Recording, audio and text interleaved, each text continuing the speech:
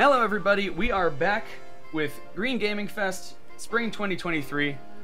I am your host Mike. I am joined by Iron and Spider, who are going to be running a run of Pokemon Scarlet and Violet. They're doing a race. Would the two of you like to give a quick introduction? Yeah, sure. Hi everyone.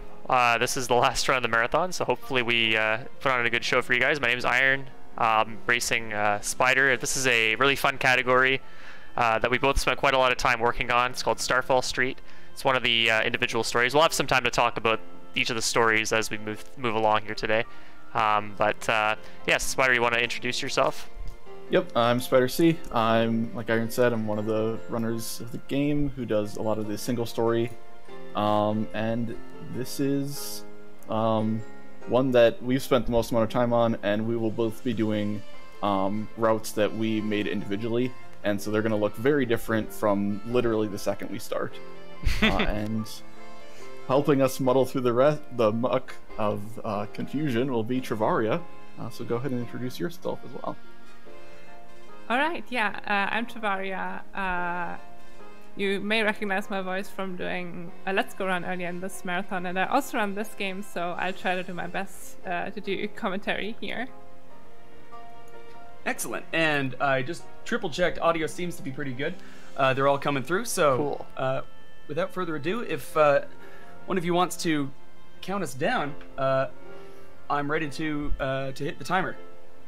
All right, let's go in 3, 2, 1, go. All right, the routes are gonna be a little different right from the start because Iron is immediately gonna leave the town, I think. No, I'm seeing a different movement here, where Spider is gonna do some shopping. I'm doing some shopping too, but this is just for marathon safety. I see. Oh, you're going to an entirely different delivered presence than. Yes, because I want the rare candy on the way. I see. Okay. And they both flew to this Eastern Pokemon Center in town and then jumped over the fence. Reason for this is if they were to walk through the gate, a short cutscene would trigger, and by jumping over the fence, they skip that.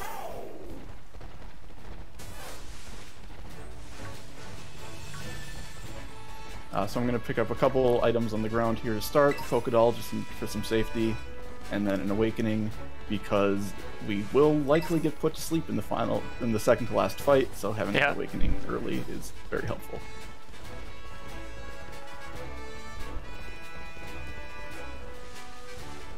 Yeah, much of the first part of the run is going to be about A, acquiring the actual main Pokemon for the run, and B, picking up loads of helpful items that will be, yeah, like I said, very helpful for the fights.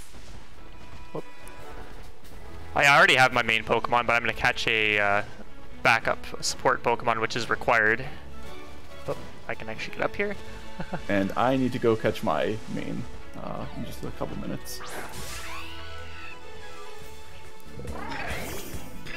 So one little trick I did there is I went off a ledge, and then it gave me a prompt to go back to where I was. We do that a few times in the run.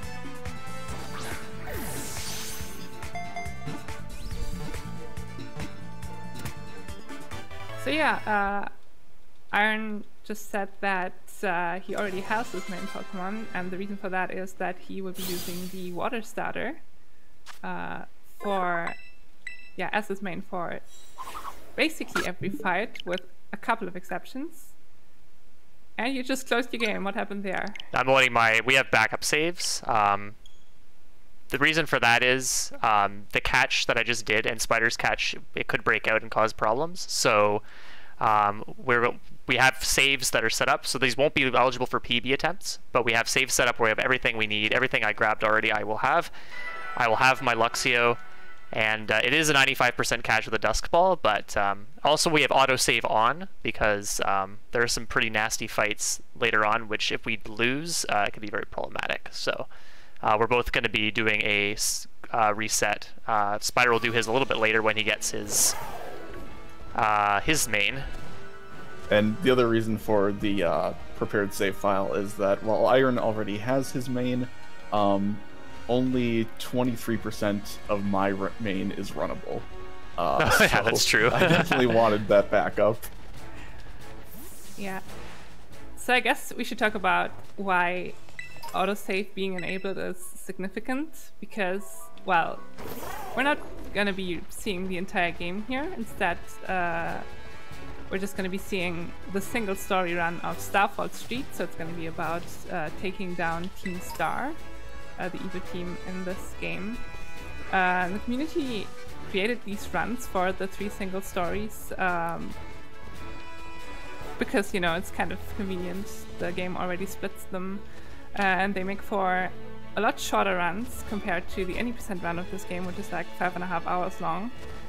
And to make it a little more bearable to do these runs over and over again, we decided that it would be best to cut out the intro of the game, which is like 50 minutes of mostly cutscenes with a little bit of walking here and there.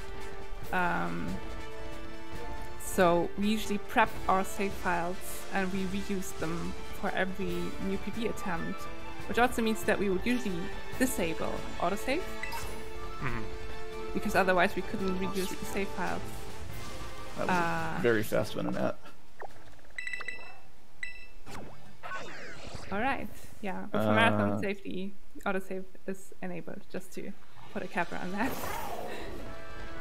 Normally I would just throw a ball at this, but it's not a guaranteed catch, so I want to weaken it for safety.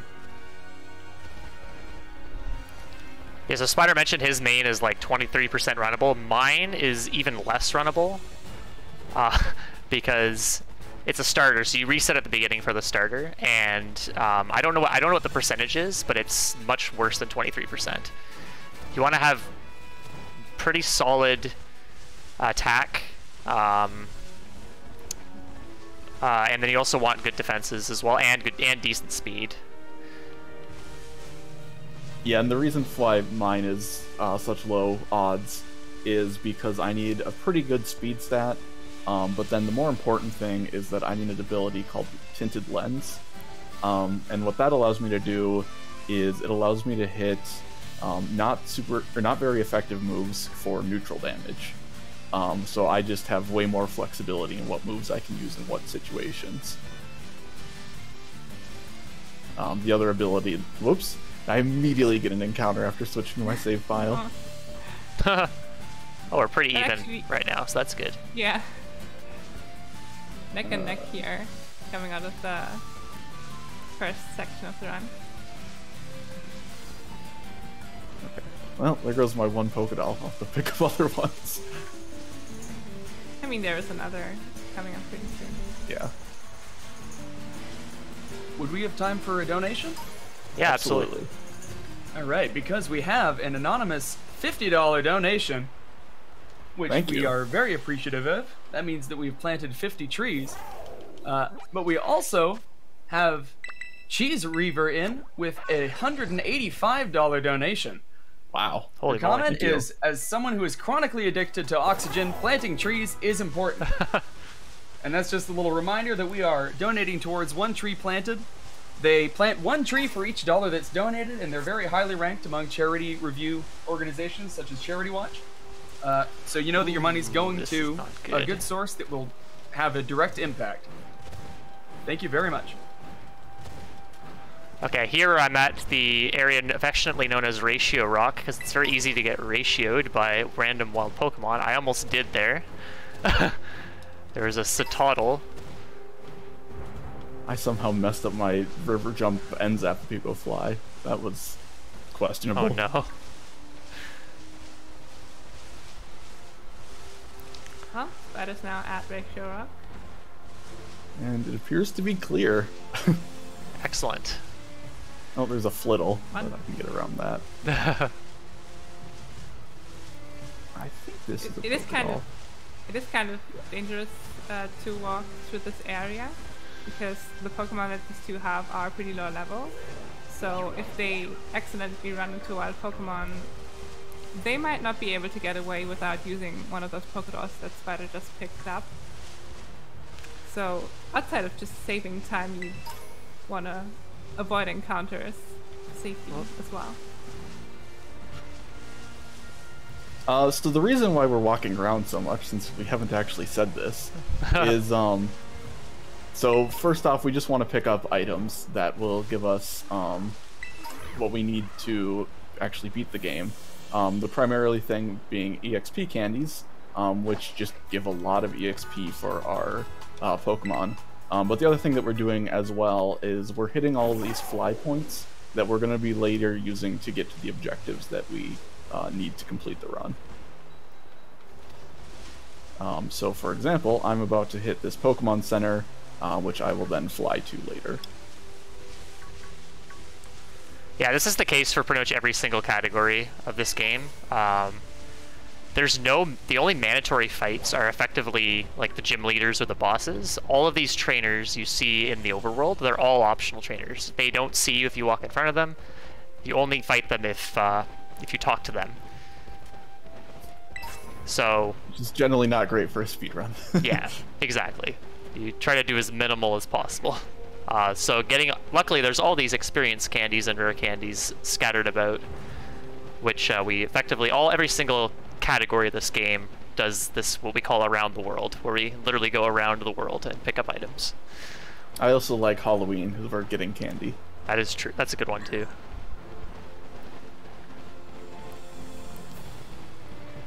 Well, both our runners here are now at my least favorite movement section of each Scarlet speedrun, and that is movement on the mountain in Paldea, because it gets pretty slippery and kind of hard to navigate around those And slopes. there's Greavards. And there's Greavards, yes. Yeah, lots of little Pokemon.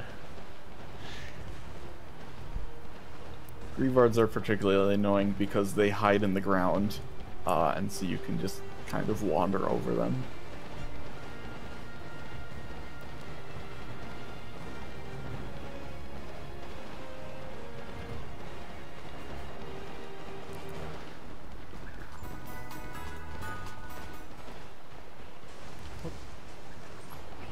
Oh, there's one. And another. If I can also chime in, Yeah, go again, for it. real quick. I just want to point out that if you donate $5 or more, you are entered into win a huge prize pool. We have several copies of several games offered generously by Devolver Digital. Minute, The Messenger, Terra Nil, newly released, Inscription, Death's Door, Broforce, Hotline Miami 1, and Disc Room. I've personally played through a lot of those games. They are fantastic. Just some of the best indie games that are on the market. So if any of that piques your interest, please drop some money. We are very close to hitting our donation goal for the marathon. So thank you very much. Thank you. Another item that I just picked up right there was the Modest Mint. That's going to allow me to change my nature to Modest, which is going to increase my special attack damage and lower my attack, but I don't need attack, so it's just a straight damage increase for me. Technically it's not necessary, you could just get lucky, but I don't want to reduce my runnable odds any further.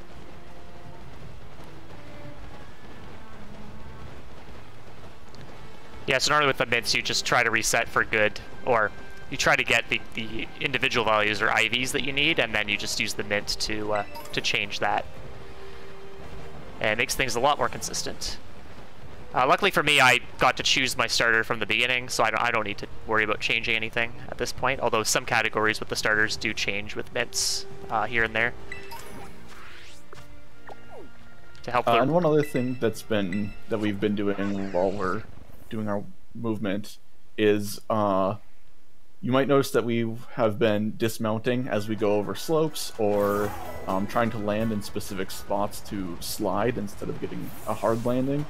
When Koraidon hits the ground after being in the air for a certain amount of time, he gets a hard landing animation, which just wastes some time. So we either try to slide at the end of a landing, or dismount and then remount at the last second, so that those hard landings don't happen.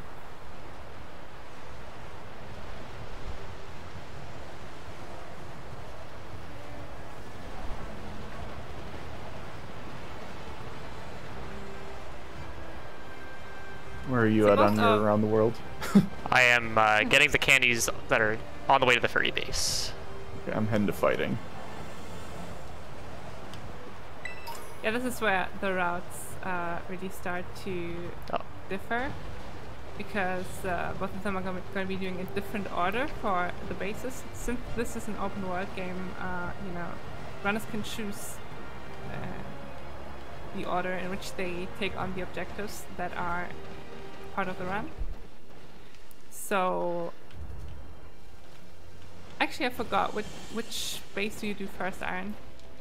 I'll be doing the fighting base first. Kind of ironic, right? You're approaching the ferry base, which is going to be the first one that Spider will take on. Spider is approaching the fighting base, so. which is the one that you take on first.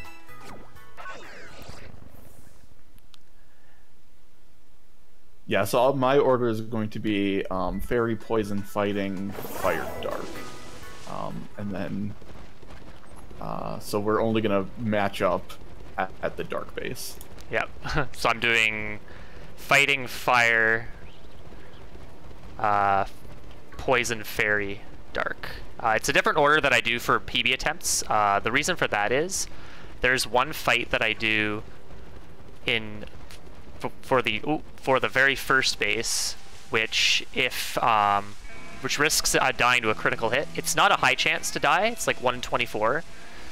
But if it happens, then it's really bad. I have to do the whole base again, because the autosave, unfortunately, only saves right as you enter the base,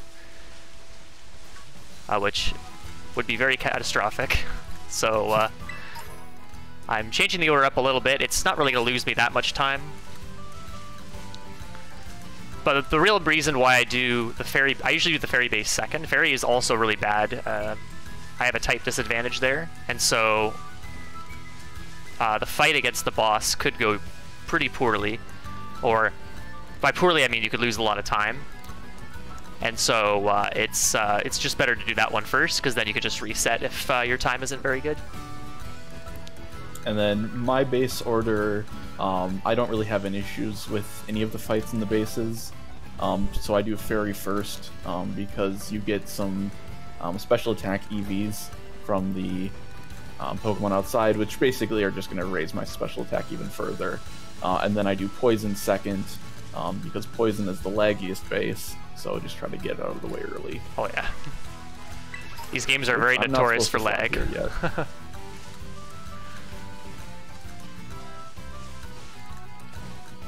yet. Actually, speaking of, depending on the weather, when it's time for me to go to the Poison base, I might end up delaying Poison. Because if you get rain during the Poison base, it gets rough.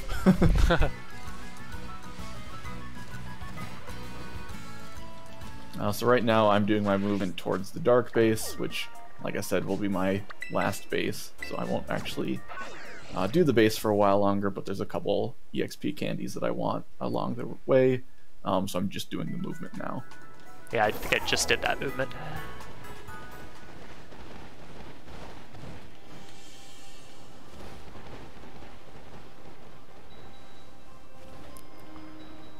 That Persian looked funny. I don't think it was shiny. It just looked funny to me.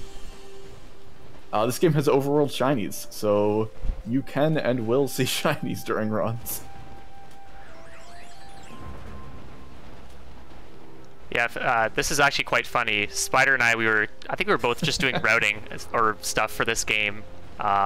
We both saw shiny Sneasel in almost the same spot on the same day. Which is pretty wild. Oh, that was a bad jump, but that's okay. I just got rain, so hopefully that goes away before I start Fairy. The weather in this game is random on, I think, 5-minute cycles. So I should be fine given how much more movement I have to do, but it actually will be a bit close. Oh, there's the lag. Yep, I can feel it. Which is also part of the reason why I don't know if Iron is or not, but I'm staying zoomed in most of the time to get some lag reduction as well. Yeah, I do that when it's raining or snowing, but not normally. Okay. I do it for found it most doesn't of my help too movement. much, at least from my end, but I've definitely seen a difference when it's snowing. I notice it a lot while heading to Ferry.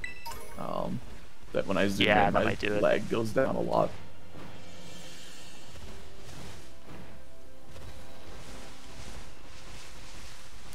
So we talked about the bases a little bit. Travaria, do you want to explain sort of how the bases sort of work? What do you need to do when you get to each of these bases? Sure. So at the beginning of each of the bases is going to be one fight against a grunt or similar, which is pretty straightforward. It's just a standard Pokemon battle against all things considered pretty weak trainers. But after that comes the interesting part, because this game introduced a new mechanic, well, two new mechanics, I should say. One of them being the Let's Go feature, where you can send out your Pokemon just, you know, to do its own battles with the wild Pokemon around it. And they also used this Let's Go feature to great effect in the base raids that we're about to see, also called Star Barrages. So in order to be able to challenge the boss of each base, they will first have to raid the base with their 3 Pokemon, sending them out individually to defeat the Pokemon that, well, the team sends out in the overworld. So it's not going to be standard Pokemon battles, but instead kind of like auto battling, where they really have to manage their movement correctly and their, well, which Pokemon they send out against which enemy Pokemon, because more so than in regular Pokemon battles, typing and level difference play a huge role in these auto battles. At least we think so, because so far we really haven't been able to figure out what the exact mechanics of those auto battles are. But that's kind of what we think is happening, you know. Yeah, level seems to matter a lot, and stats definitely do matter, but we don't know how much. And then typing matters to a pretty good degree, but we don't know the exact formula by any means, which is very different from regular Pokemon routing, where we know basically everything. So I'm going to finally do my X item shop, which I delayed earlier, to pick up that extra rare candy. So then I got the 5 X specials that I'll be using for the run.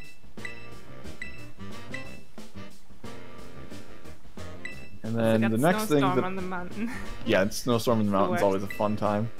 And then the next thing that I'm picking up is the most important item, actually, which is TM Sludge Bomb. Because Venomoth does not learn Sludge Bomb through level up for some reason, and it is a extremely good move for it. Mm-hmm. Yeah, so it's funny, I was actually looking at Venomoth when we were trying to figure out what works really well for this, and I kind of discounted Venomoth because it didn't have a good poison move, but I later learned that there was a really good spot location for a TM, so that ends up being huge for Venomoth for sure. Yeah, and the funny thing is that I was originally just looking at Venonat / Venomoth as a possible partner Pokemon for Barrages, and then I was looking at it further, I'm like, wait a second, this is a really good main. But I am just wrapping up my Around the World right now. I have a few more candies to do, and then I'm going to do my big menu of the run. Which is what Iron is doing right now. Cashing in on all of those experience candies, evolving his duck into its final stage.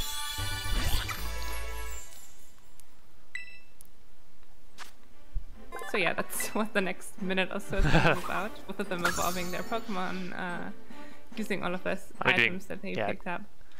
Quite a few evolutions. An extra L, so I can use 3 less mediums. Okay. I accidentally used 10 larges instead of 9. So I'm just wasting 1,000 XP, which isn't too big of a deal.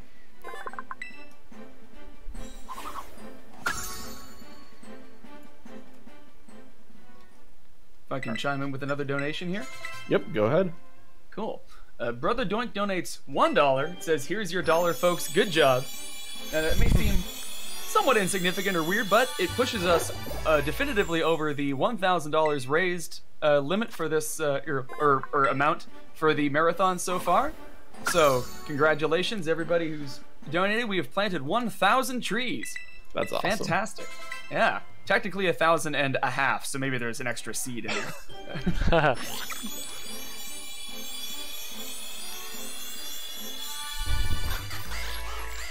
All right. Yeah, Quaquaval is a very controversial Pokemon. Not many people like it for some reason. It works very, very well for this category, though. Don't look at its feet.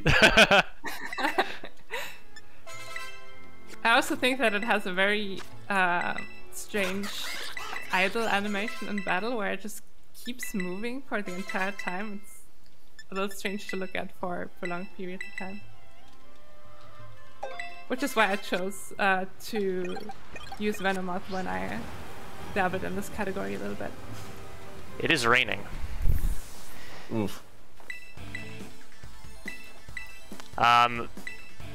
Rain is actually interesting for Duck because Duck is a water type, and water type moves are boosted by the rain. So you can actually have, there's one fight, and technically the fighting base, because I'm doing the slightly safer strat, there is a backup strat you can do here, which saves some time, I think.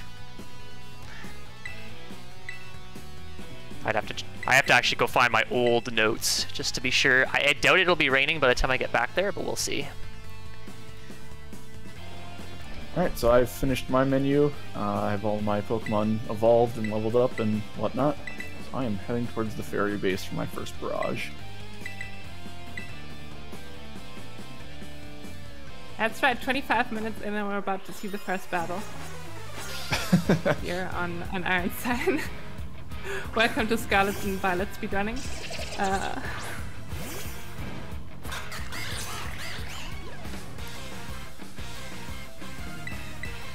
And what you'll immediately notice is that the move animations are turned on, and the reason for that is that there's no option to turn them off, unlike in basically every other Pokemon game in the past. So for some reason that just isn't possible on Scarlet and Violet, which means that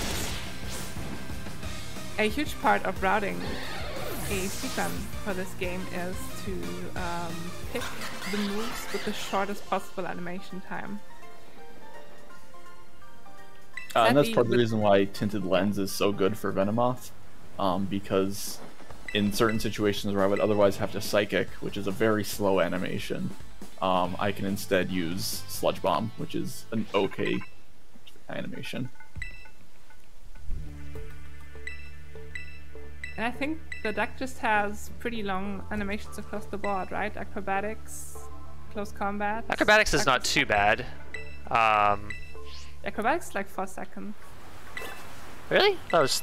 Oh, yeah, I guess it is. Yeah, we consider that long in Victory Road, where we use Flamigo as the main, so I don't know how long the other animations are here. Well, Close Combat and Wave Crash are pretty long. Also, I will say that. And Aqua Step is also very long. So Acrobatics is actually pretty fast as far as things go here. In comparison, yeah. And here we go. Iron starting out the fighting base raid. We're about to see those auto battles that I've been talking about.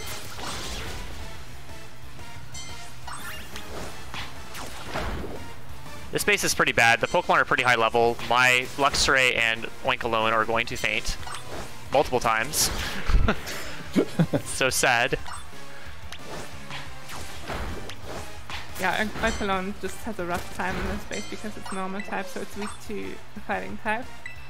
And of course they're just very underleveled compared to what the enemy Pokemon are at here. So this is, I think, supposed to be the final base that you do. Yeah, that fighting is the highest level one.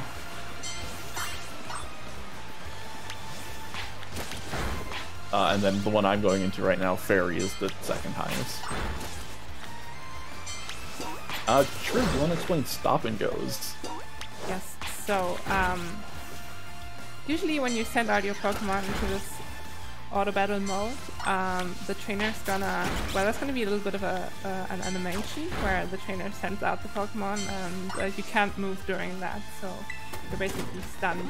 There is a trick that you can do where you walk, you stop walking, and like just a couple of frames later you press the button to send out your Pokemon, and that will cancel the animation, and we call that a stop and go. So ideally both runners will try to get that animation cancel as much as possible here. Yeah, like that, like what just happened on Iron screen, and then immediately after came the usual animation for the second Hariyama there. Not my best Because fairy. the bases, because the bases lag so much, it can be pretty tough to hit the timing or the animation cancel. Okay. Fighting is not fun, but made it through. Yeah, you have 10 minutes to defeat 30 Pokemon, but generally we're finishing these bases in anywhere from 1 minute to 2 minutes. It's not terribly difficult to do that.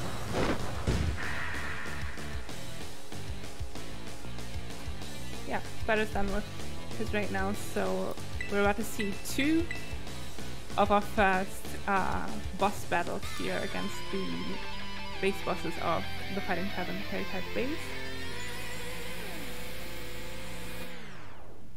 The most notable part about these fights is the Ace Pokemon that they sent out last. I guess we'll get there when we get there. Yeah, these fights are weird. You don't get experience from them either, which is kind of odd.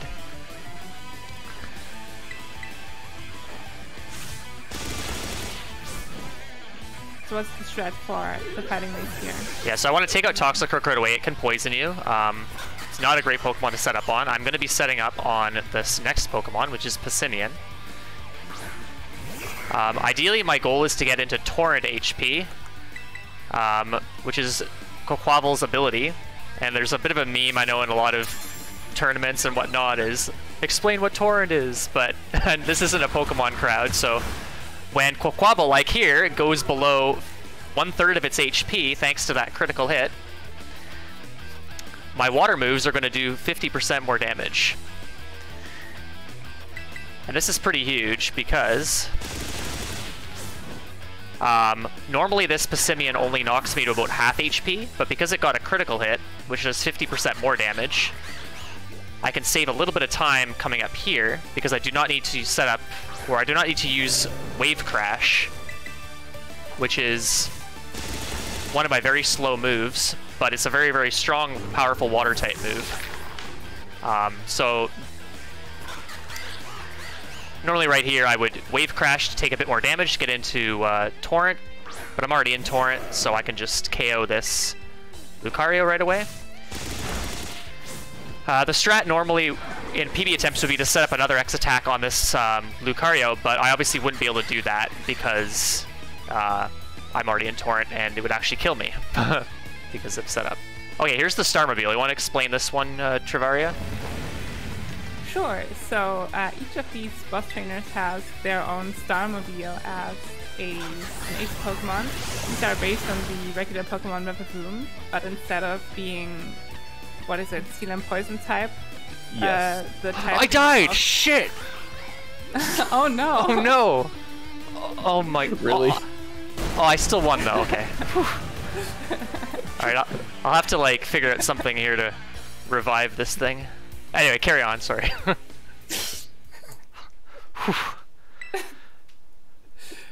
Yeah, okay. Yeah, but those star reveals are really weird, okay? that's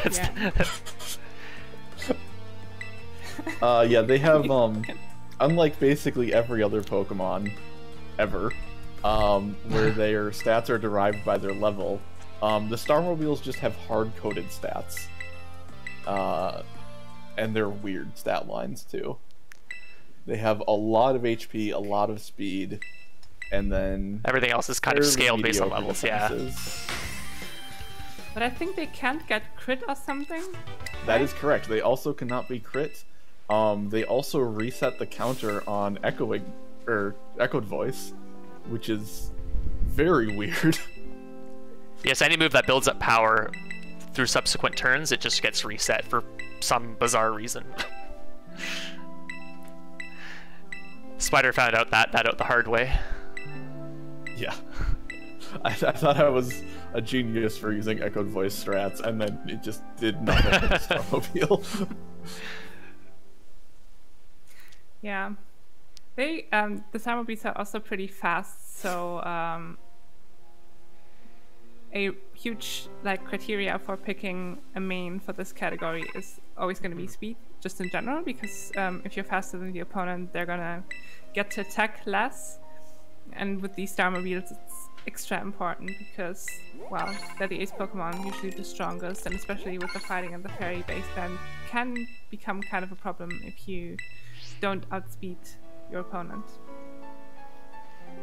Yeah, I take one hit from the fairy base, or from the fairy Starmobile, just because I can't. In order to one-shot it, I would have to take a turn setting up, so I would lose a turn to gain a turn. So I take one hit from that, but all of the other Starmobiles I will outspeed and one-shot.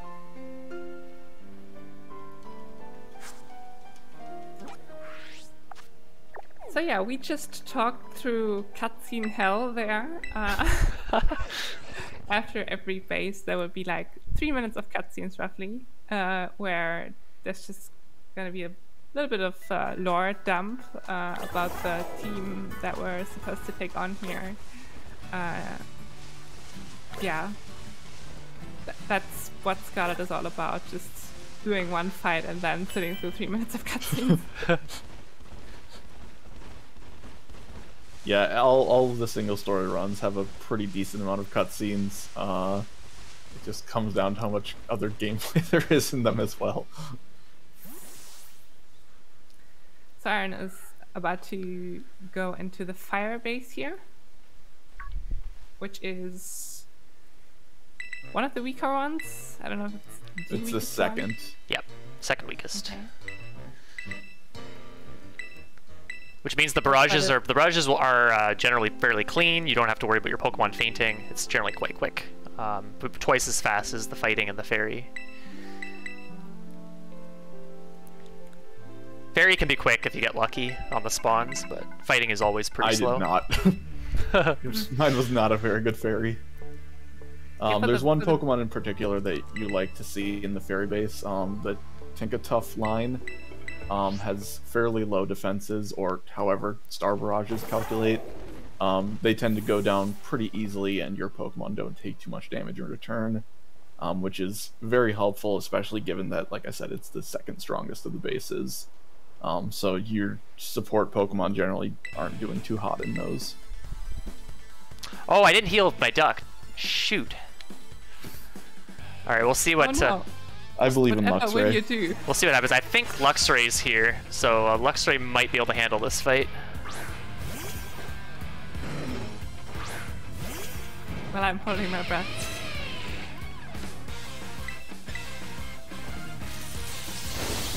Against, Oh, okay. Oh, that wasn't too bad. Fire.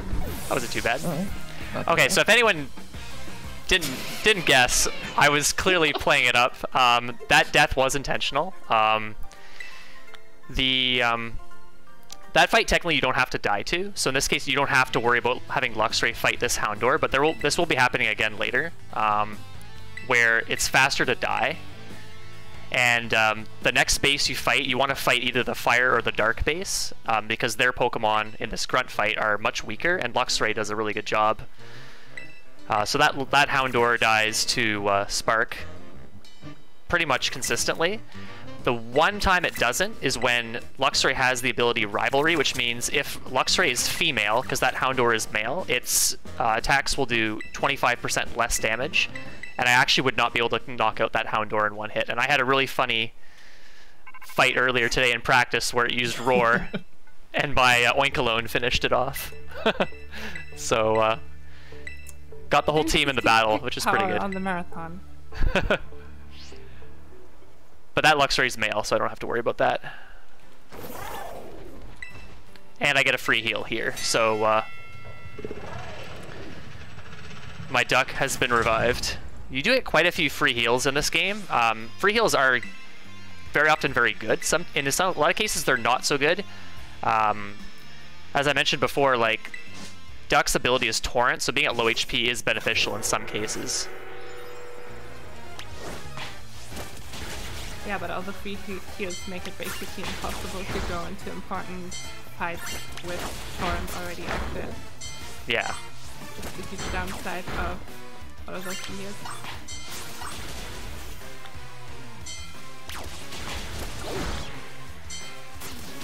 Alright, I'm just blazing through these tiles here. And Spider's about to go into the poison base, the laggiest base of the run.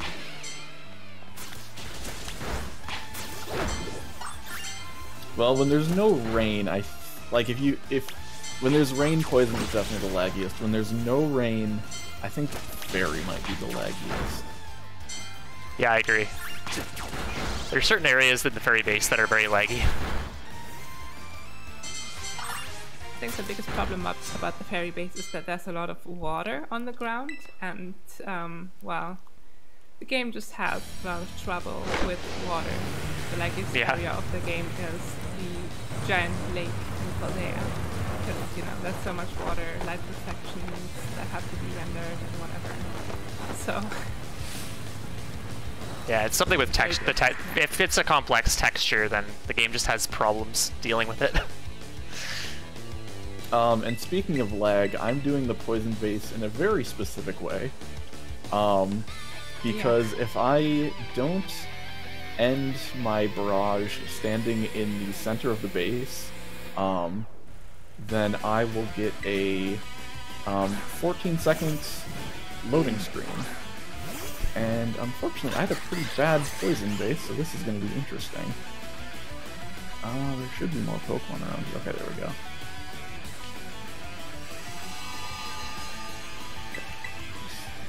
Do that, and move back here. Okay, I should be fine.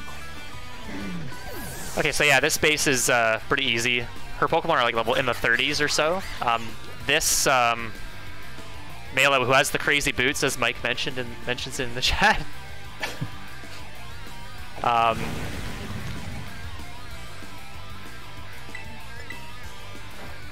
You just knock it out easily with single hits. Level 26 is actually the level, but the really good thing about about these Starmobile fights, which is I guess a benefit of them, is your moves, like secondary effects. You don't actually see them. I think it's not just the Starmobiles. I think the last Pokemon in battle, I'm not sure which generation this started, but if you have a move that has a secondary effect, like lowering your defenses, like Close Combat does, you don't see that animation and those text boxes play.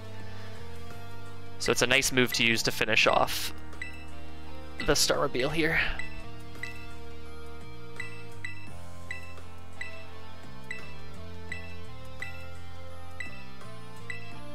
So here in the poison base, I'm going to be setting up on this skunk tank. I'm going to use one X special.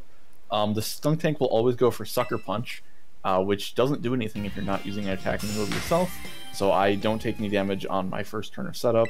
I'm going to be doing the exact same thing in the fighting base, where I set up on Ares Krogunk, which will waste its first 2 turns using Sucker Punch on me as I do nothing.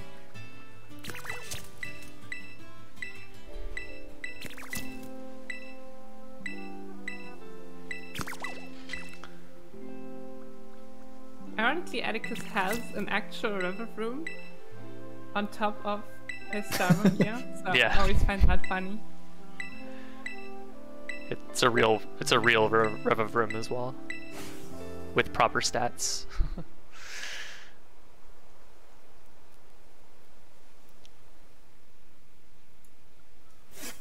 Just gonna chime in here real quick. If yep, go ahead. Okay. Yeah. Cool. We got a $5 donation from Kello H. Matic. So thank you very much. Might just be Kello Matic, I'm not sure. Alright, back to fighting that car.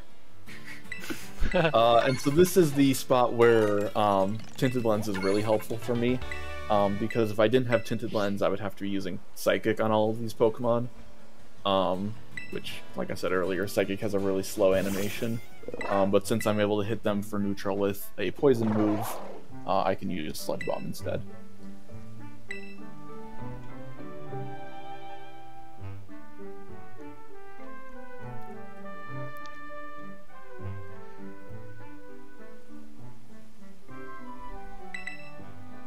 Well, alright. There are more cutscenes to watch here.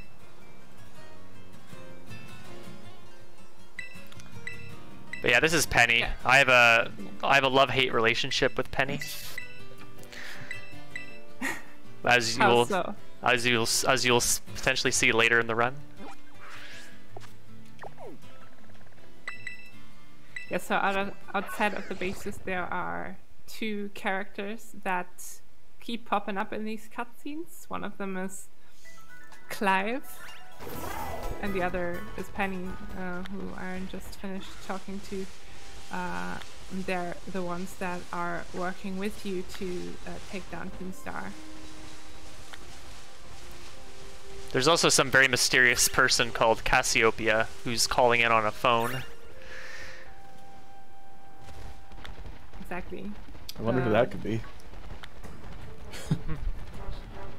Yeah, that's the person who instructed us to take down Team Star in the first place. So we're following their instructions, but they haven't ever shown their face to us, so we don't know who they are. Cassiopeia, huh? That's a constellation, so stars. Very interesting. And if you've been paying attention, the bases have very specific names.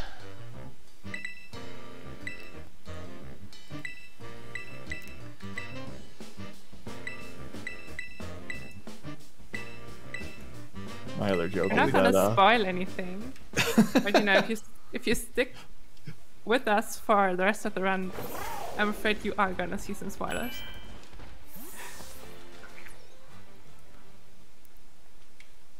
one of my other jokes is that stars are bright and moths are attracted to bright lights. So Venomoth is the clear main for this category. That's good.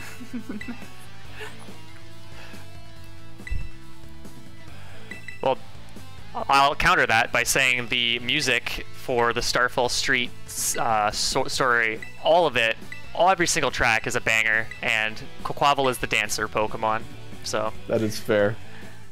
I actually disagree, because I think the theme for the penultimate Starfall Street boss fight is kind of boring. You don't like that theme? Wow. The last do one, not. the second last one. This is the second to last one, yes. Oh, okay. Yeah, it's not quite as good. Yeah. But yeah, the music is the real reason to run this category. One other thing that I just did that I don't know if we talked about yet is I dismounted when I went into a cutscene trigger. If you don't do that yourself, then the game forces you to dismount, and it's just a little bit slower when the game does it for you. So we always try to go into the cutscenes dismounted. Yeah, so if anyone's... We kind of were talking about the relationship between Cassiopeia and the names of the bases. But the... we'll talk about it later. Okay. I think that's probably a good idea. I don't know where you were going with that, so I'm I looking actually forward don't to even it. know what the names are. We'll Could talk. be anything. We'll talk about it a bit later. It might be a bit. Might not be the right time to talk about it. All right. So if you're curious, don't go Googling or anything like that. Just hold on a little bit longer. Yeah, so you see, I got I got the auto save right before entering the base. I don't get another save until I leave, so I really don't want to die in here.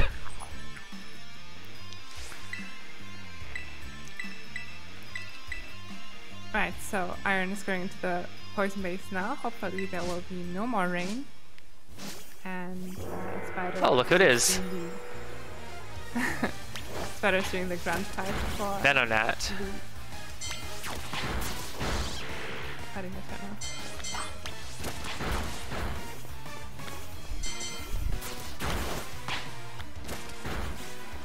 So yeah, I didn't even think about that, but Aaron does get to beat up on Spider's main here.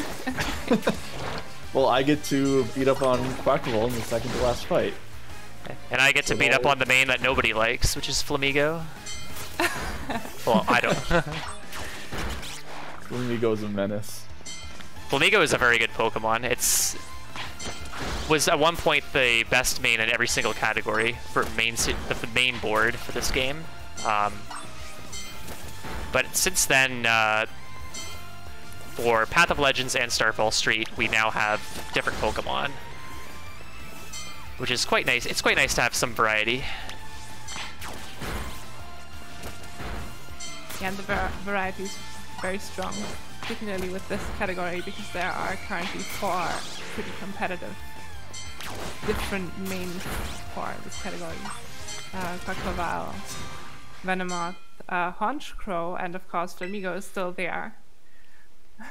Yep. As the 4th one.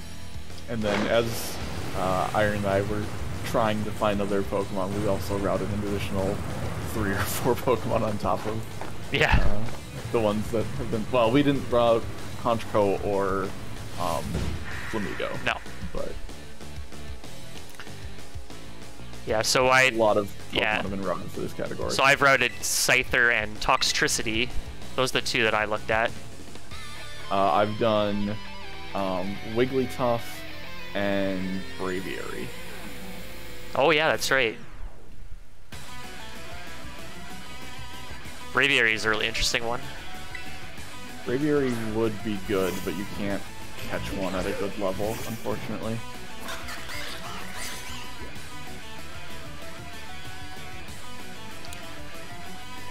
Yeah, so the level cap in this game is actually also very important when it comes to picking a name, because I think starting out the level cap's like level 20. Yep. Pretty sure it's exactly level 20, and it only rises with gym badges. So if your category doesn't beat any gyms, your main is gonna have to be level 20 or less if you want to be able to actually use it for the run, because if you get a Pokemon at a higher level than the current level cap, it's gonna just randomly not do what you tell it to do, so it's gonna be disobedient. And actually it's especially important in this category, because if you have a Pokemon that won't obey you, they actually just won't even let you into the Star Barrages. Yeah, so that's why we don't go and catch something level 50 to bring into the Star Barrages to be able to handle all these Pokemon. We have to take something that's 20 or under, and we usually use a bunch of candies on it so that it can perform a little bit better. Ooh, I was real close to having to cross the bridge. Oh, with the fighting base? Yeah, I got close too. And there's... Yeah. Yeah, the fighting base is basically a straight linear shot, unlike the other bases where you can choose how you move around them. And if you run out of Pokemon at a certain point, then you have to cross this bridge where there's just aren't any Pokemon, and so you have to do a lot of extra walking. The Bridge of Shame. Yep. Yeah, we talked about how rain is kind of bad for bases. Rain actually helps a little bit on the poison base fight. Not the actual barrage, though. You don't want it to be raining there. But if it rains just before you enter the fight with Atticus, you actually don't need to set up an X attack on the fight at all. You can just use water moves the whole way.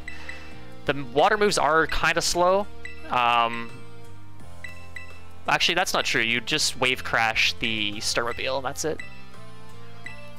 Well, speaking of rain and giving a benefit, there is a very small benefit for getting rain in the fire base, because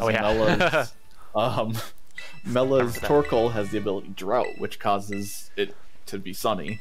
But in this game, if there is weather outside, all weather changing abilities, and I think moves, fail. Yeah.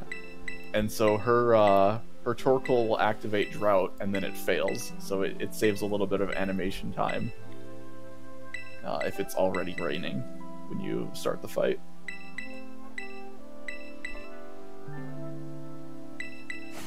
So I set up to +4 on my Aerie fight, and so now I'm just going to one-shot the rest of her Pokemon.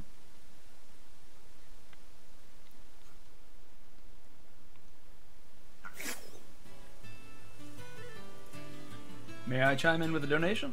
Absolutely. Absolutely. Perfect. Nonstop Nikki donates $5 and says, "You're all awesome. Keep up the great work." So there you go. Thank you. Some great praise. And that 5 more plants trees. Exactly, 5 trees. Donations are going towards 1 tree planted. They plant 1 tree for each dollar that is donated. Reforestation is a very good cause. Without it, we wouldn't have any of the beautiful trees you are seeing in these Pokemon games. So. I don't know if I'd go so far to call the trees in this game beautiful. But, Well, they're prevalent at least. They're Yes. all over the place. I've been having fun throughout the marathon looking at the at which games have trees in them, just because that's sort of the theme. Now the trees in this space have been painted, so I don't know about that, but that can't be too good for them. unless it's a natural thing. It's Grafaiai, actually, so it might be. Yeah, if a Pokemon does it, maybe. Yeah. We don't know what that paint is made of. I don't think I want to know what their paint is. Fair.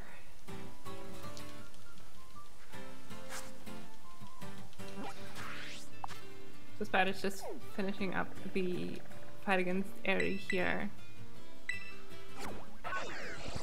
Alright, leggy map fly there, leaving the poison base into leggy fairy base. Good luck with your fairy base. Thank you, I'll need it. So I picked up a guard spec there. That's a pretty useful item. Spider doesn't have to worry about that, about guard specs. You'll see why it's important for Duck. It's gonna be Yeah, generally an important speaking, part. I was Yeah, sorry, just go going to say ahead. that generally speaking, Venomoth has a very safe fight in the bases.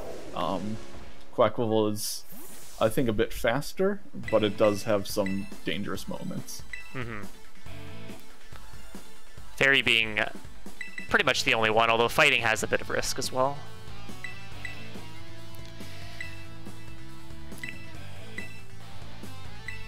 Yeah, because of the fact that the fairy base is quite high leveled, fighting types like Quackleval and also Flamigo struggle with that a little bit, at least compared to Venomoth, that has a type advantage against fairy.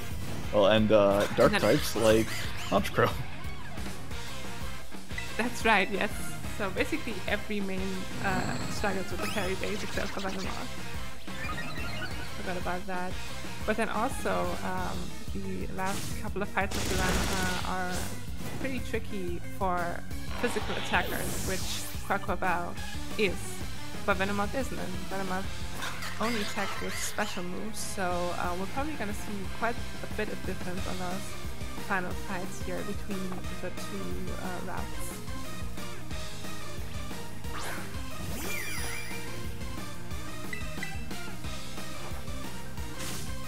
What did you get from Morgrim?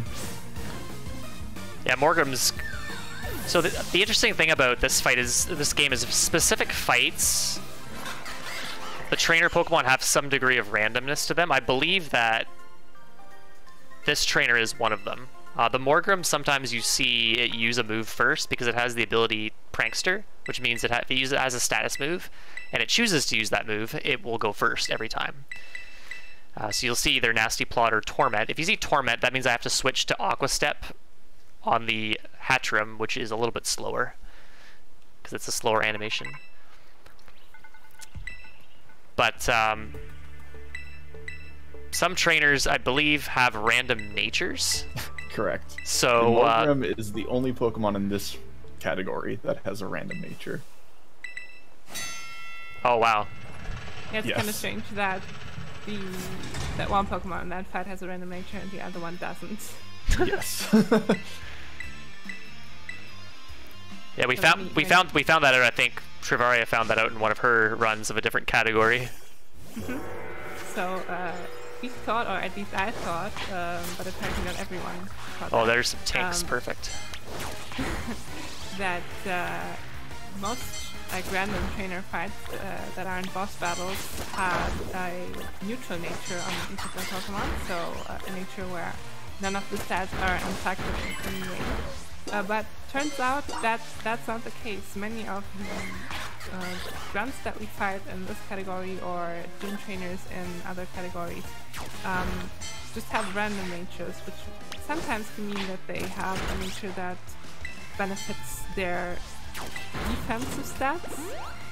So I once went for an attack in a Victory Road run where I was certain that it was going to one-shot the enemy because I thought that the enemy Pokemon had a neutral nature. But no, that Pokemon just randomly rolled the plus defense nature and lived on 1 HP and wasted a bunch of my time looking for that. Yeah, and so then after that, the community had a bit of a testing frenzy to try to figure out what happened there. Yeah, because it wasn't immediately apparent that it was because of random natures.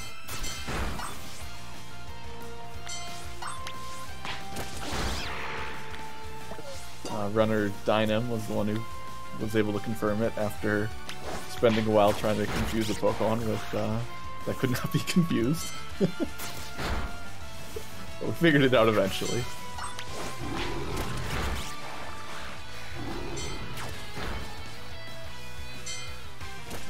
Alright, not my best fairy base.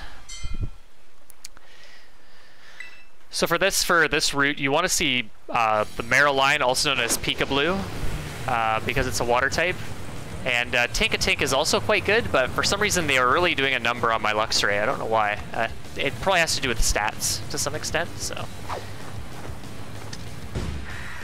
Bit of a slow base. This fight is particularly nasty. There's a couple ways to do it.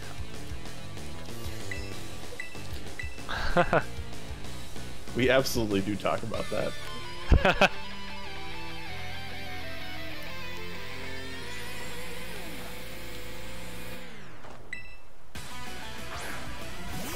So yeah, not only does Iron have a type disadvantage here against the fairy type, but this enemy Pokemon here also knows the move. I think it's Charm, right? And Yep. Era, both of those. So And we want to see it Charm- right now because I'm leading a guard spec. Yeah. That's basically why you have to use the guard spec here. Charm, charm, charm. There you go. Guard spec prevents your stats from being lowered for 5 turns after it's been used, meaning that the enemy just wasted their turn here going for a stat lowering move. That was a lot of damage. Yeah. Seraph also has a chance of lowering your attack, which would be pretty bad for Yep. the back. The fastest way to get through this fight is to just YOLO X attack turn 1 and hope that you don't see Charm. And hope you don't get Baby Doll Eyes from the third Pokemon in this fight. But if you want to play it a bit safe, like for a marathon, I just lead Guard Spec, hope to see Charm. I got it, and then I set up an X attack, and even if it crit, I still would have lived, and I would have been in Torrent HP, which is what I want to be for this fight. So I'm going to have to Wave Crash on Dash Bun. Great pun.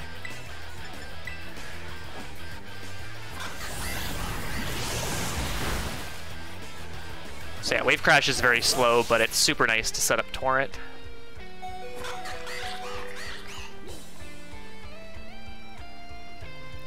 And that comes to Starmania.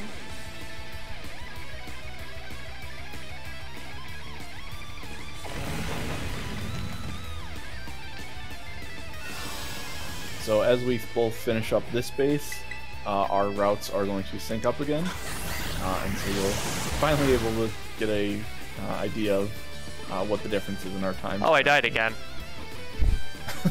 Oh no! I don't think I could fool you guys again, so yeah, that was intentional.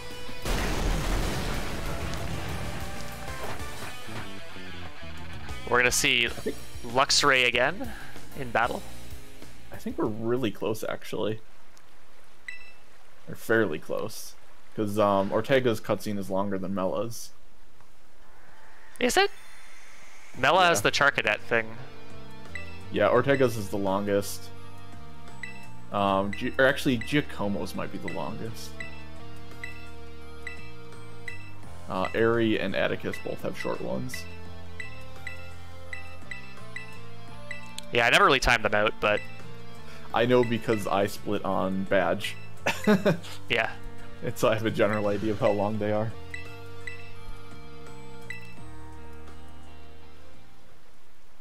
Yeah, so they're both gonna do the dark base last here, which is why we are actually gonna be able to see them run side by side here in a minute.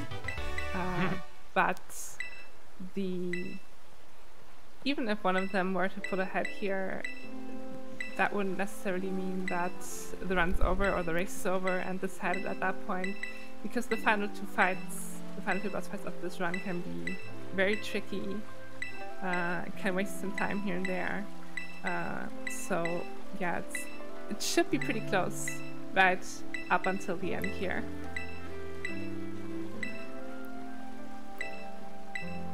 Also, I wanted to pick up on Iron. You mentioned the move Baby Doll Eyes during the fight, which is a move that will become important later. Yep. One more time, because Baby Doll Eyes is a move that lowers your attack, but it also has a priority of +1, I want to say. Yes. Yep. So moves with priority will always move first in battle, so even though the duck will probably outspeed the weakly tough there, Baby Doll Eyes would still go first, lowering your attack unless you have the guards back out. So if the enemy knows that move, you always have to keep that in mind. And in earlier games, if Pokemon had a move like Charm or Baby Doll Eyes, it might just spam it over and over again if you have a guard spec up. But later gens, it stopped doing that. So once you use the guard spec and it Baby Doll Eyes is that turn, it will not do it again until the guard spec effects have lifted. Which also might come into play a little bit later in the run.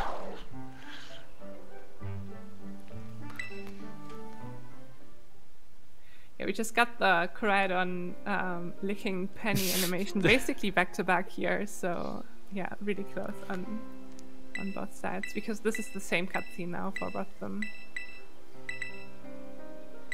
Fairy's a bit laggier, I think. It's actually pretty neat to see the same cutscene in a different environment, just side by side here.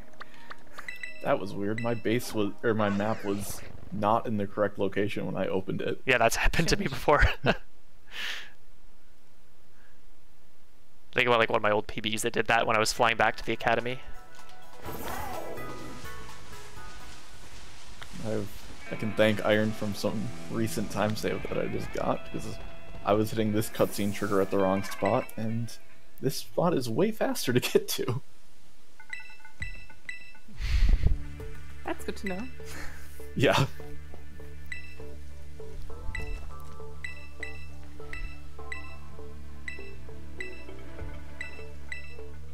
So the dark base is the weakest one of all of the bases, which means that the raid itself should be, well, it shouldn't put these support Pokemon at that much of a risk. Plus, the actual fight against the leader is also pretty easy. Like the fire leader, Giacomo also only has 2 Pokemon, one of which being the Starmobile. Another interesting thing is if you have a move like Aqua Step, which raises your speed when you use it, that speed boost will not be active when you fight the Starmobile. So initially what I was thinking about doing is you could run a lower speed duck and you could Aqua Step on the lead Pokemon on the fire and the dark bases in order to outspeed the Starmobile. Turns out you can't. Doesn't work. So you need to be faster, like, beforehand. Is that why you thought the Starmobiles had weird stats? That wasn't... No, that wasn't the reason, I don't think. Okay. Because that was when I was I remember... running Toxtricity. Yeah, because back when back when Iron and I first started running this category, we didn't have the stats for the Starmobiles, so we were just kind of guessing at everything. Yeah. Which led to some interesting assumptions that later turned out to be incorrect.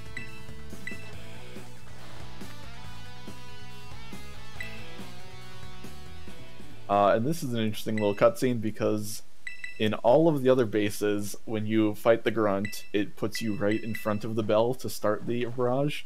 This one has you facing the wrong direction, so you need to turn around in order to talk to the bell. It's a very minor thing, but it's something people always forget when they pick up this category. Yeah, I always just move forward and I'm running away from the base.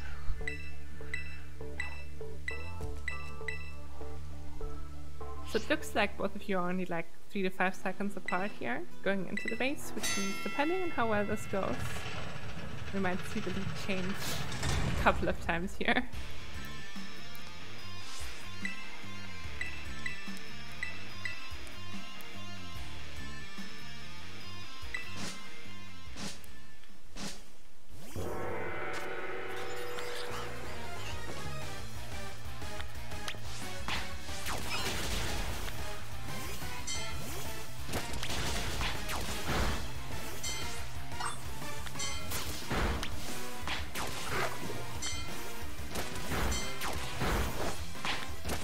I found a whole block of Murkrow.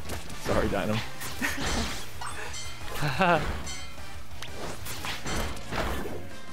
Seeing lots of Sneasels. They're only in pairs, which is...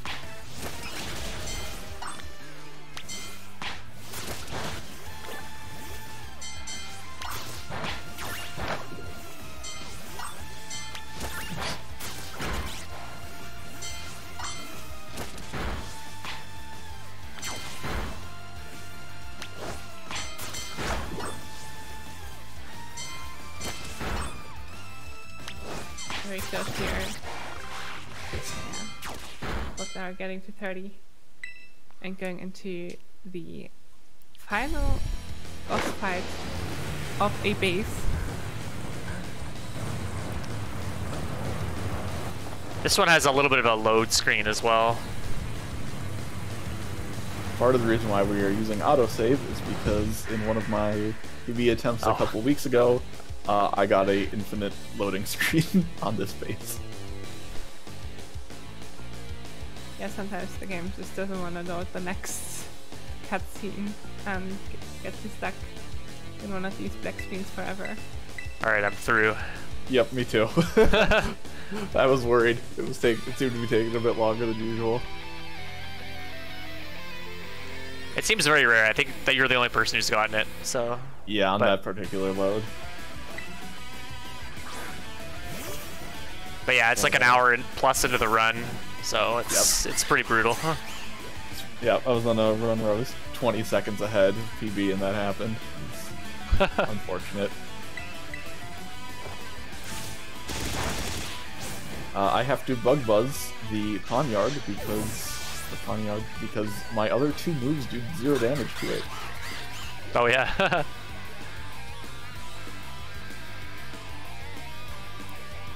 Yeah, the Dark type, it's immune to psychic moves, and the Steel type is immune to poison moves. Just to clear that up entirely. Yeah, so I'm 45 levels higher than the Starmobile, and I have to use my super effective 120 base power stab move on it, but nothing else kills, literally. Wave Crash might kill, but it's slower because you get the recoil damage. So Iron, I have a question. Yeah. Shoot. Do you think I should skip Energy Ball for the time save? Ooh. In a race this close, I'm gonna need every second I can get. It's up to you. This moth is technically good enough where I could.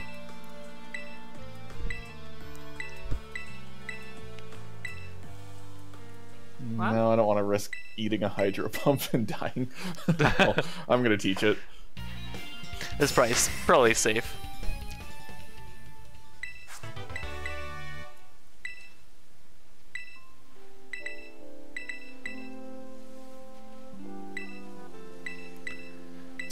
It's funny. There's a bit of a joke that like all of the best Pokemon in this, the 4 best Pokemon that do this category are all birds. Technically, Venomoth is somewhat of a bird. It has wings. Bird adjacent. But yeah, generally like Pokemon that can learn, like, I guess fighting moves and flying moves. They just work really well for the run, in general, like across all the categories. Some of them not so much. So Venomoth's an interesting one because it's not a very conventional mon that's used.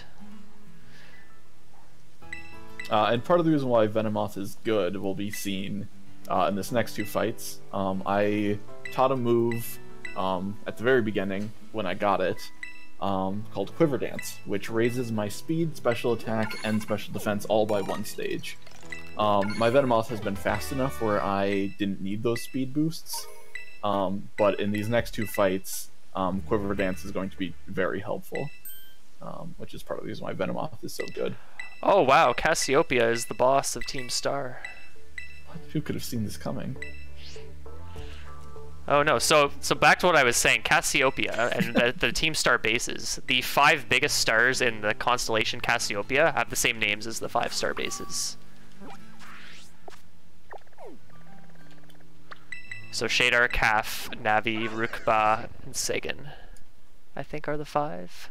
I'm just reading off Wikipedia right now. I was wondering where those names came from, yeah. Yeah, so now that we've finished off, we're going to go up against Cassiopeia and end this story. We are going to deposit our partner Pokemon that we've been using because they no longer serve a purpose. And then I will teach Energy Ball, which I'll be using for exactly 1 Pokemon. Oh wow! The director of the academy was Clive all along. How could I have guessed? How could we have known? And he's apparently Cassiopeia. All right, here's the theme that Trivaria doesn't like. It's just... I just think it's boring. Alright, this Oranguru really stinks.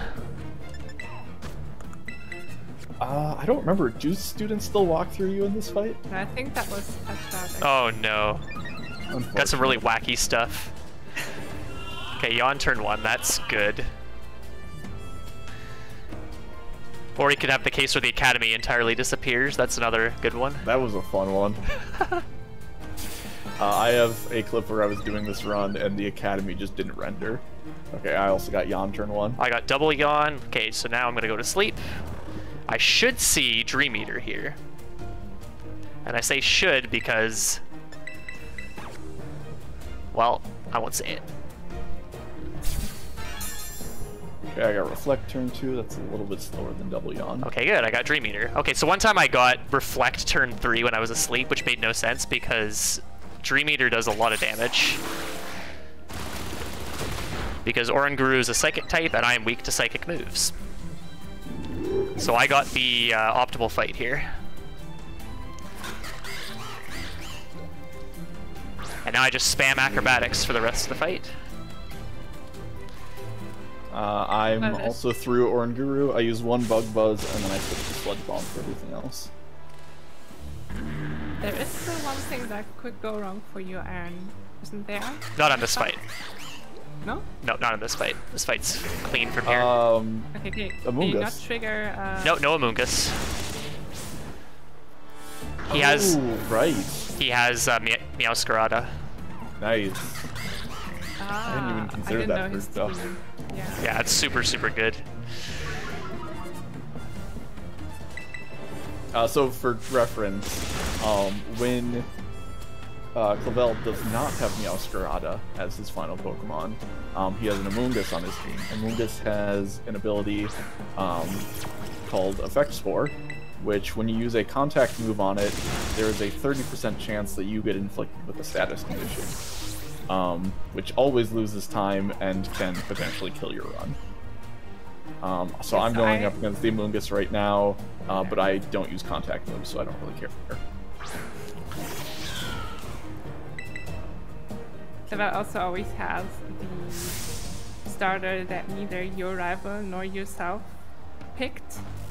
So obviously the starter that is strong against you. In this case, the grass starter for Iron and the water starter for Spider.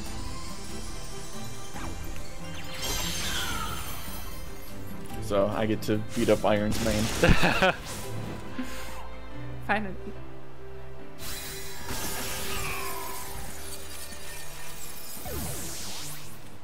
And we both got to beat up on the other two mains, so it's all good.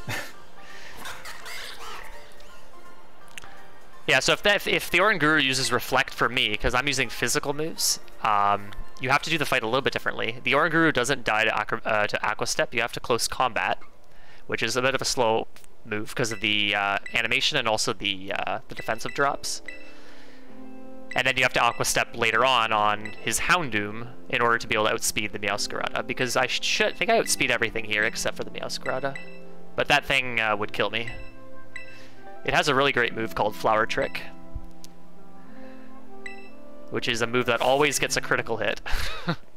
And it's used in the Path of Legends run. That is true. Starfields cannot be crit. Yeah, Meowscarada was the first of the Pokemon to dethrone Flamigo as the world record route for one of the Scarlet and Violet categories. Yep. It's really good to see a grass Pokemon be good in a speedrun. Yeah, that rarely happens. But yeah, Clavel apparently isn't actually Cassiopeia. They called us and told us to meet them. So who's this? I wonder who this is. They have a hood on. I have no idea who they could be. And they have glasses. And they have an Eevee backpack. Who could it be? Oh my goodness. No way. It's Penny. Holy. Who could have seen this coming? The only other named character that was in the storyline.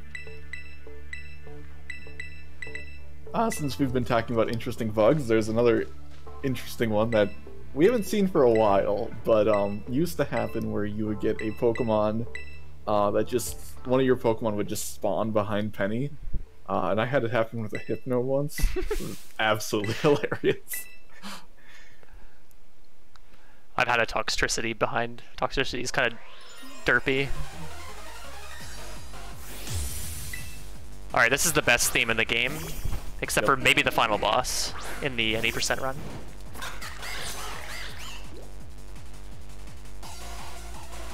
Good luck with Penny. Thank you. My Penny is very straightforward. The only time it's risky is if I get a special defense drop. And even then it's generally fine. Okay, I got the bad lead.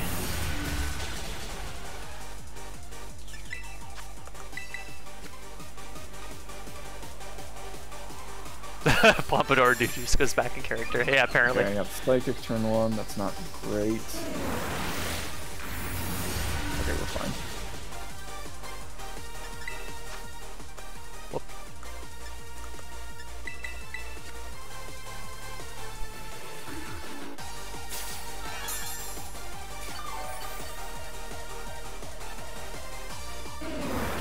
So, looks like, yeah, Umbreon will be going down here on Spider's screen. Oh, I used the wrong X item. Shit.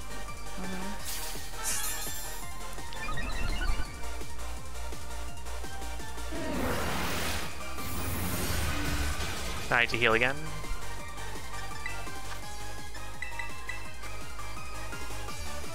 I was meant to use an X attack there. That was a costly error.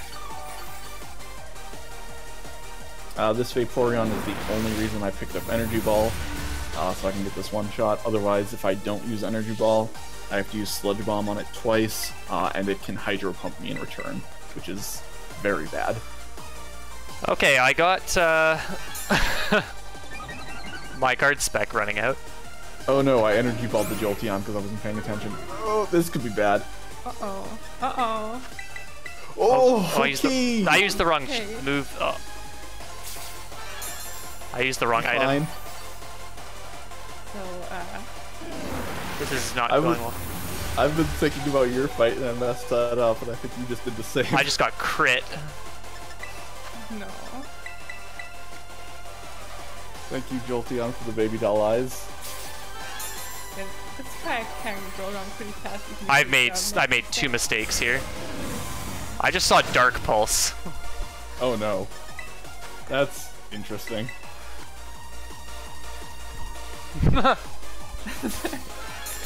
Okay, so I was +3. I can't kill this Umbreon at +3. I have to go to +5. So,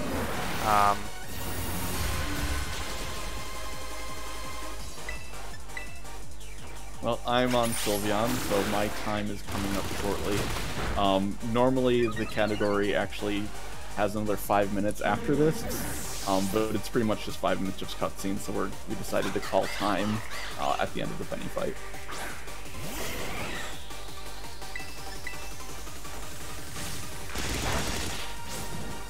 yeah, Spider? Yeah. yeah. Even with the mistakes, I was. I think I needed Baby Doll Eyes turn 1. That's okay. So the rest of these evolutions can use Baby Doll Eyes, and I have seen it. It can be a problem. I'm currently at +5 attack. I need +4. Technically +3 from here. So even if both Vaporeon and Sylveon use Baby Doll Eyes, Time for me. then it's that's fine. Well, GG Spider. Thank you. Look at what Iron is doing here. Is it a sweep from here on, or just do something that could... Yeah, I'm fine. So I'm at +4 attack right now. If Sylveon goes for Baby Doll Eyes, I'll be at +3. It'll still die.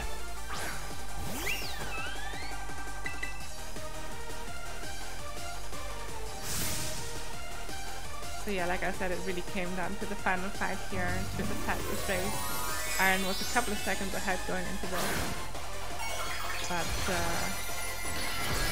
a mistake or two and some bad iron Yeah. turned that right Can't believe I around. lived that thunder. Yeah. You got hit by a thunder. Yes. Lived at 88. I accidentally energy balled the Jolteon. That's funny. Yeah, so I got Psychic turn 1 after Guard Spec, so that was already bad fight from there, and that probably cost me. And then at one point I used an X defense by accident, and then at another point I used just a regular old potion by accident as well. Oh, and that's time for me. GG Iron. GG. Yeah, so there's a 5-minute cutscene, a little bit of movement, but we're gonna call it here because I know it's not terribly exciting, but. Fair enough. Excellent race, everybody.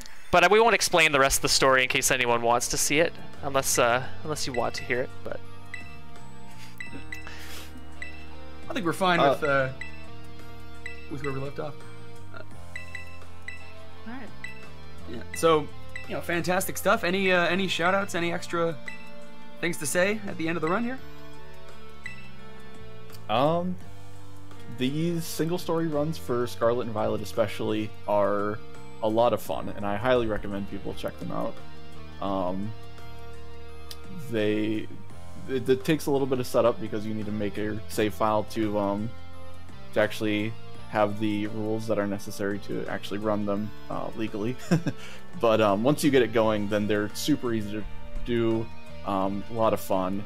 If you're interested in checking it out, you can join the Discord server for Switch PSR on SRC, speedrun.com, and yeah, that's pretty much all I had. Community's great; it's a lot of fun. yeah, no, pretty much what Spider said. These are really fun games. The other Switch titles for Pokemon speedrunning are really nice as well. There's lots of really great games if you're into the speedrunning of these Pokemon and those types of games. This category has just been a lot of fun to route. Pretty much when the game came out, this is the category I kind of went to because it was seemed the most interesting, most out of the box.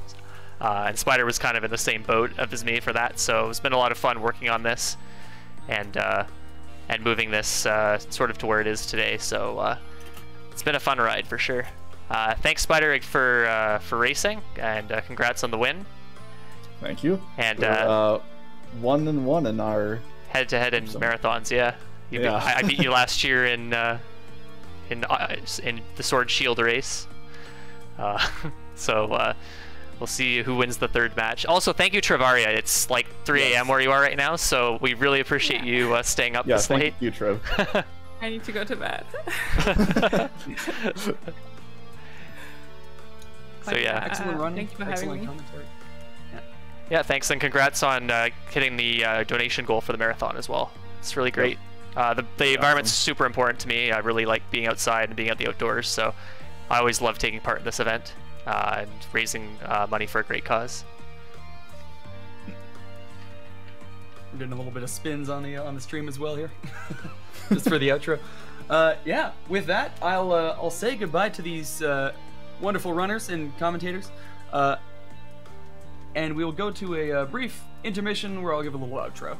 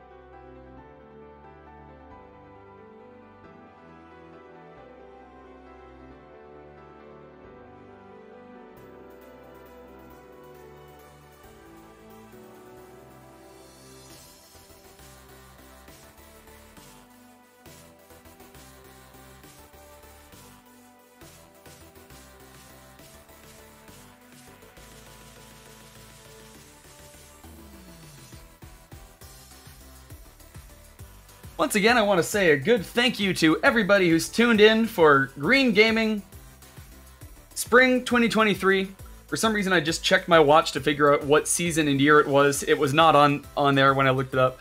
But we have raised $1,010.50 for one tree planted. You can still go to the donate link to put some extra money towards this wonderful cause. I am going to close off the stream. Thank you so much. Have a good night.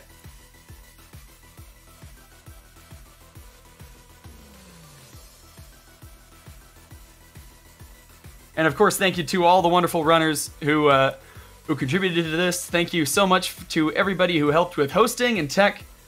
Thank you to Sineth for putting the whole thing together. I am your finale host, Mike.